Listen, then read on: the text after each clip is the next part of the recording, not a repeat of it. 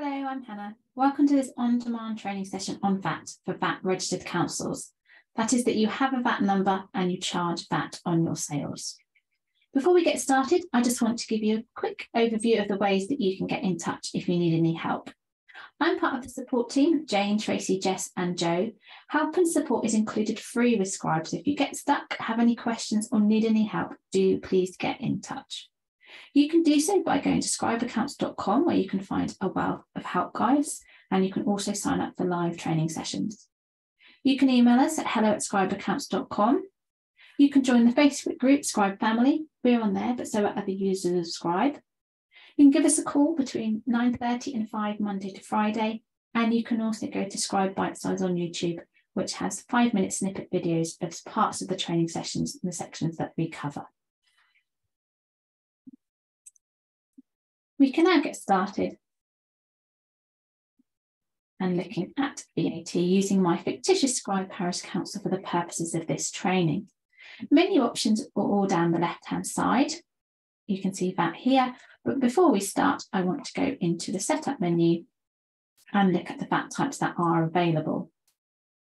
You do not need to set any VAT types up or make any amendments in here. They're all available for you in the system, so when you start entering transactions in, you'll be able to select them from the drop down. But just to cover again what they relate to, we'll go through each in turn. Firstly, we'll think about standards, so that's our standard rate VAT registered suppliers, showing their VAT number on the invoice and the rate or amount of VAT they are charging. So that would be standard for 20%. Similar scenario for lower, which is 5% VAT for things such as utilities. We then have 0 and exempt, so no VAT charged, but for things specifically categorised as such as postage or books. X, outside scope, so there's anything outside the scope of VAT, so that's salaries, the preset, any supplier who is not VAT registered because they're not over the VAT threshold. And if you receive any invoices that don't charge VAT and you're not entirely sure what the correct VAT type is, then use X, outside scope if in any doubt. We also have reverse charge here, which is relevant if you are VAT registered and you receive an invoice from a supplier stating that invoice is subject to the reverse charge. It's likely to be a software company outside the UK, and you need to enter it using this VAT type in order that the VAT return updates with this information correctly. There is a separate help guide on this, and do get in touch if you get stuck. It doesn't happen very often, but it's quite straightforward if it does crop up. And then finally, we have our refund here, and that is specifically for VAT relating to HMRC, either that you've reclaimed as part of the return that you've completed, or if you have to pay VAT over to HMRC, you must use this VAT type in your payment of your receipt transaction to or from HMRC. It is not for general refunds of refunds from suppliers. I'll cover that in more detail as we go through the rest of the session. Moving down from the setup menu then, we can look at under account the council profile and just confirm that you've entered all the details for being VAT registered under the VAT section. Obviously you need to tick the box here, and if you have a VAT number you will obviously enter that in along with the VAT registration date and VAT first return end date. This is the information that Scribe requires in order to sign in correctly with your government gateway ID through to HMRC to bring back your VAT information into your Scribe account. So put as much information as you have in there. Once you've added in the information, make sure you click Save. And then we can look at the VAT menu here. By ticking the box of VAT registered, you will see the relevant menu options here. We have VAT Summary, VAT List, VAT 100 reports, and the option to sign in with Making Tax Digital.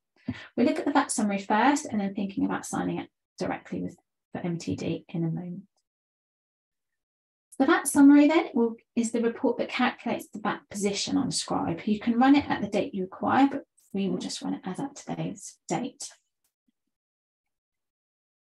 So this is information that it uses in order to calculate your end of year VAT position. This is particularly important if you work in income and expenditure at the year end, as Scribe will use this carried forward figure at the bottom as part of an adjusting item between boxes 7 and 8. So it must be correct and equal to the amount of VAT that you are due to claim at the end of the year.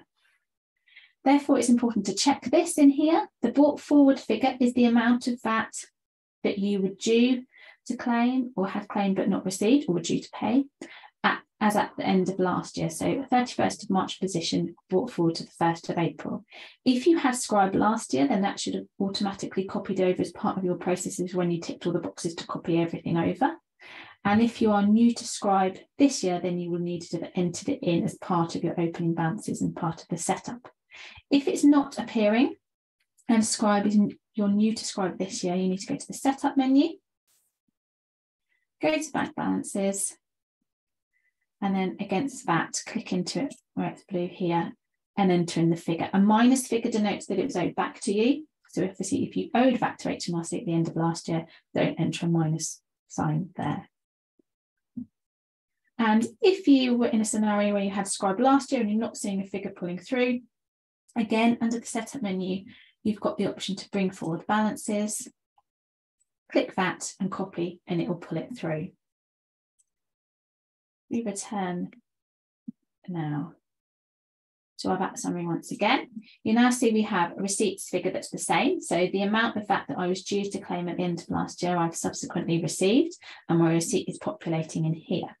We'll take a look at that receipt so we can see how we've entered it in.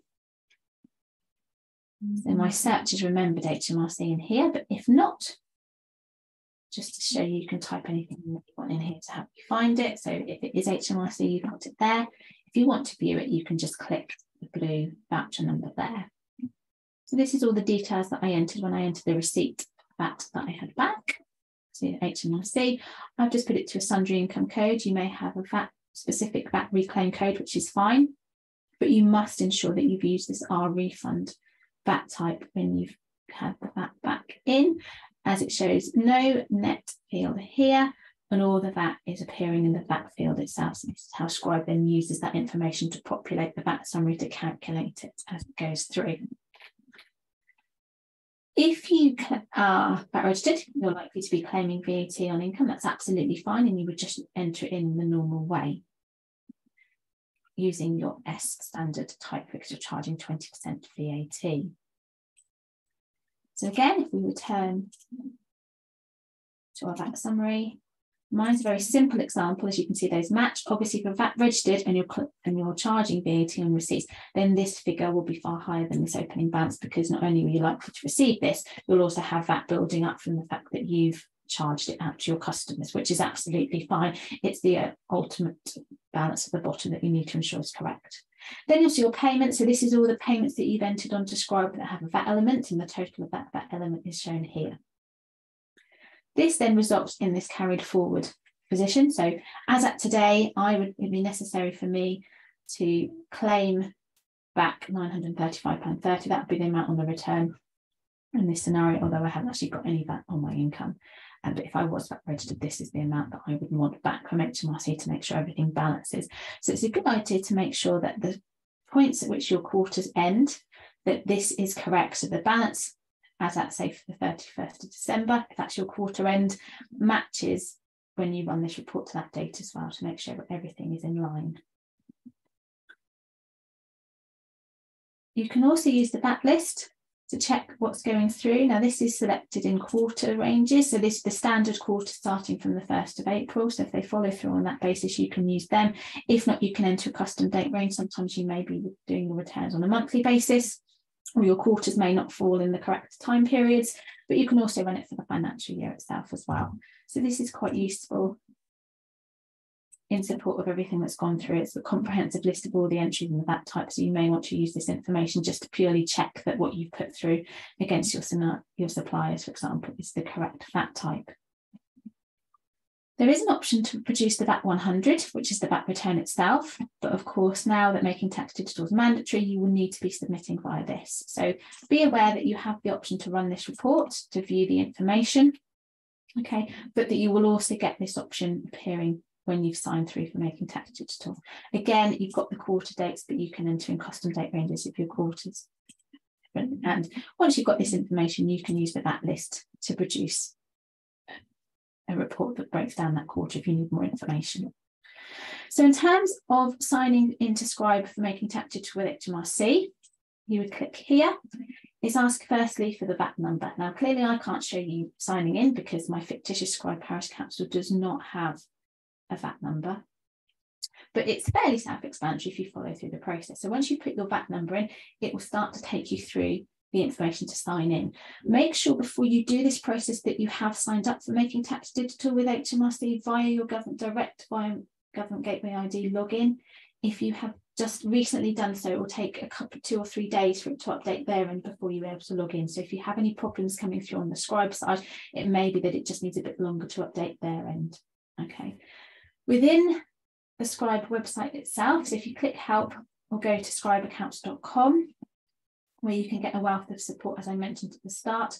Under the support option, you do have these account help guides in here, and you can get some more information on VAT, particularly Making Tax Digital. If I start typing in making, you can see we've got 2 help guides here. The bottom one is the initial connecting to HMRC. So this is particularly useful because we can't demonstrate this connection in a training session because obviously our fictitious accounts are not VAT registered. So you can start to see the pages that you're going to get as you would move through in here. And then once you get to the point of it starting to link up, it will ask you to link and sign in with your Government Gateway. Now, providing that's recognised, it will work, and then you'll see your VAT obligations. The menu options will change. If I go back to Scribe, under VAT, this Making Tax Digital initial menu option will disappear and be replaced by VAT obligations and VAT liabilities within here, along with HMRC payments. And then it will return the information that is held in your VAT account with HMRC through Scribe. So you will be able to see the dates of the returns and the dates that you need to submit them by and their status. So once you've submitted one, obviously it'll update and show you the next available one. You'll be able to do all of that via Scribe. So I can't show you that directly, but hopefully it's fairly self-explanatory once you've signed in. Once you see that return appearing, you'll be able to view the figures that it wants to submit, which will be in line with the information that you can run on these separate reports. And when you're happy, it will submit. When you submit your return via Scribe, it will lock down all the transactions in the period of the return that you have submitted. So be aware of this. We'd always recommend that you complete your bank reconciliations for the period that you're claiming for, because this will likely flag up any issues. You do not want to run your VAT return, then go to bank rec and realise you've got payments missing that will therefore miss that VAT return. So make sure all your data is on, your bank reconciliations are complete before you then submit your return. I hope you found all that useful. As we said at the start, if there are any problems you come into this, you're not sure about something, do please contact us and we will help you out. Thank you very much.